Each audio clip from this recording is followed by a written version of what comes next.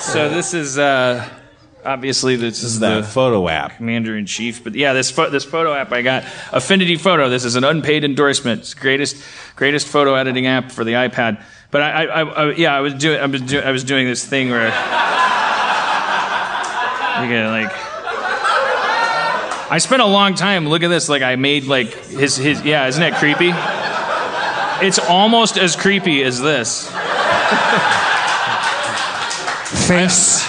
I think this might be a new a new hobby or fetish of mine, like erasing people's faces and just trying to nail the like what their head would look like if the skin was if they were just a skin head. He looks like a thumb with a fungal thing going on.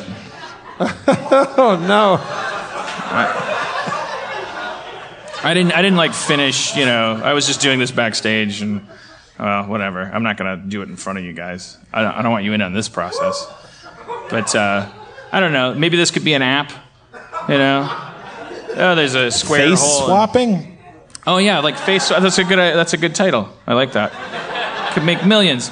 It's face swapping, the app that lets you swap your face on a square with the president. Does it have to be a square? Is it always a square? Well, I just made it a square. I don't know. I'm just trying to have fun, you know.